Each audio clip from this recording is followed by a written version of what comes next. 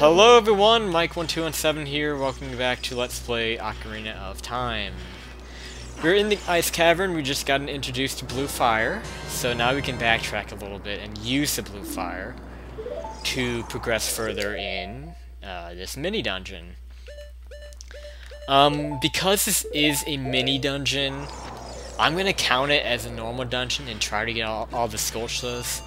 From what I'm aware, there are 2 of them, which I've already gotten 1 in the last episode. So I'm hoping there's just 2 of them. I did very mild research on this. I didn't look very hard, but from what I know, there are 2 Skulltulas here. I just hate this place. I'm gonna try to run past these guys so I don't even have to deal with them. Okay, that worked out pretty well. No damage. So we're making our way back to... Actually, I don't know where we're going. Okay, we're back here.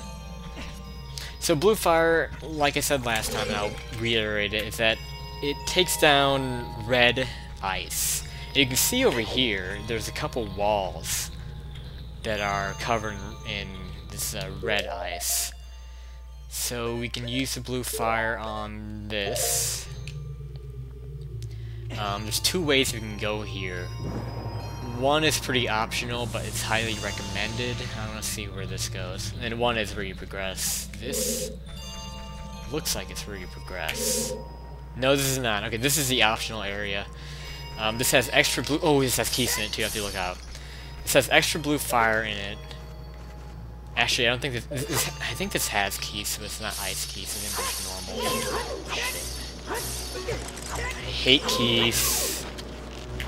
Get rid of all of them. So yeah, there's Blue Fire here that's a little more convenient for you to get to. If you need more of it, this is probably the best one to get to. I think these fucking ice skulls, they respawn. It's so annoying. I can hear another skull here, actually.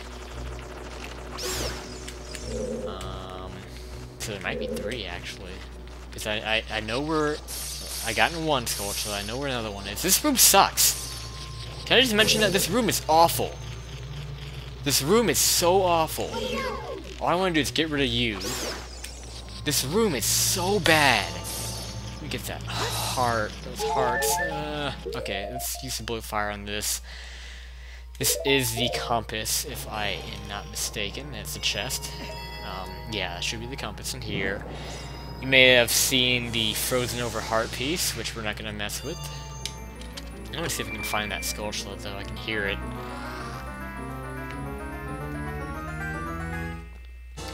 Okay, so there's our compass. I'm gonna find the Skulltula, and then I want to restock on Blue Fire. Okay, am I safe in here? It seems like I'm safe in here. There you are. Okay, let's get this guy. Yeah, it would make sense for this place to have 3, because this is a mini dungeon. It's not very big. I can't imagine where else they put Skulltulas. But to my knowledge, there aren't any that are frozen in red ice. Like, you would think that they would put Skulltulas in red ice. But I don't think there are any that are frozen over in red ice. I might be wrong. Let's get 2 bottles. I don't know how I only got 1 out of that. So, restocking, you always want to do this at every opportunity you get. Is get as much Blue Fire as you can get. So, and also, I like to unequip it after I get it, so I don't accidentally use it. That's happened quite a bit to be in the past. Okay, so we're done with this room. Again, it's totally optional. It's just a compass, a heart piece, and extra Blue Fire, but it's a lot more convenient. And the compass is actually pretty useful here because it allows you to see where you're going. And that is an important thing in this dungeon. It's just being able to see where you're going. Because like this room here has like 4 different exits, and it's hard to see like which one you need to go for. This is where we need to go. Melt down this, and this will lead to the next part. There shouldn't be anything too bad down here, just more ice skulls and shit. Okay, so we have this room. I gotta get my bow and arrow ready, because there are tons of ice keys here. Yeah, just always, especially if you're doing a 3-heart run like me, and you can't afford to take too much damage, take these guys out. Always take them out. Should be it. Yeah, because those things, they will get me killed easily. So here's another silver rupee thing. Again, you see these all the time now in this game. It's one of very few minor complaints I have with this game.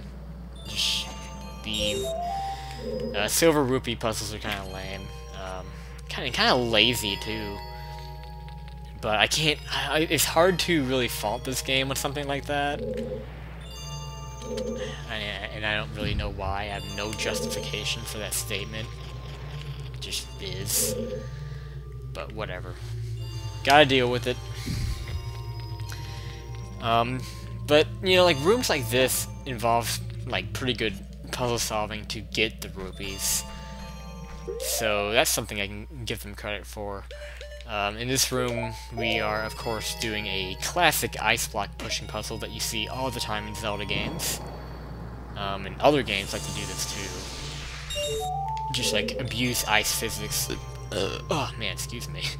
With the block pushing and what have you. So here, we might need to get rid of this. We only have one block to work with. It's this one, and if you have it in a unmovable spot like this, you can push it off the sides. There are little edges around here that you can push it off, and once it goes off, it respawns. And basically, you just use this block to reach these higher up silver rupees. And I think there's a Skulltula right there, so that's nice. I'm being pretty inefficient with my items, I know, but in fact, I don't even know why I had the Ocarina on there. I really don't need it. I'll need it eventually when I get to the end, but not right now. Alright, so there's blue fire over there. We want to make sure we get to that. That should be the last silver rupee. So what I'm pretty sure we can do here is we can push this ahead. And we can reach this silver rupee by climbing. We shouldn't have to reset the block again. I don't know how you get those red rupees up there. I don't care, but I always wondered how you get those. Maybe with the block, whatever. Okay, so I think you can make this jump from here. If you do a roll, jump, got it. Cool. Okay, let's refill. Honestly, I don't think we need that much. We're pretty much at the end, but I just want to make absolute sure I have enough of this. Because you can never be too sure. Why can I not? Okay, there we go. Do it again. Kind of tedious, I know, but it's just being safe. I know you need this at least once to get out of here, and then you need it again to get to thaw out the Zora King. Alright, so now what we need to do, stop skipping words, is, actually, what do we need to do? We need to get up there, right? Okay, so I think we can do this from where we are. Yeah, okay, you can push this. Be careful not to fall in the hole. Push this here. I mean, this is what they like to do with ice block pushing puzzles, is that they put little rocks in the middle of the floor for you to stop the ice block on. Yeah, you see this all the time in Zelda games. Pokemon games do it. All sorts of games love to do these puzzles. And that should do it. You can alternatively have the block a little bit off from the door. Like, you can have the block right here where I'm standing, and you can make the jump from there. So you don't have to get it in the spot that I have it here. You can get it a little bit off, and you can still make it over here. Okay, so up this way should be... oh god. One of those guys. Quick. Slice, slice, slice. Yeah, those aren't so bad.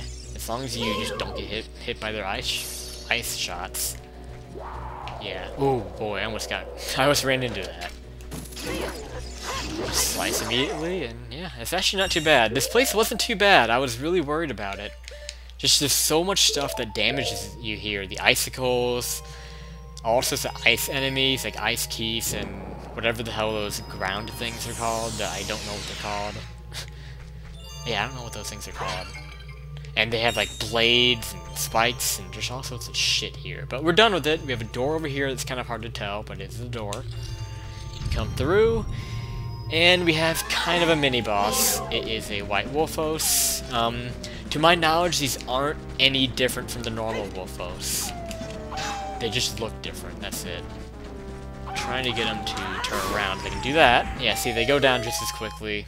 I don't think they're any different as far as dealing damage or taking damage. They just look different.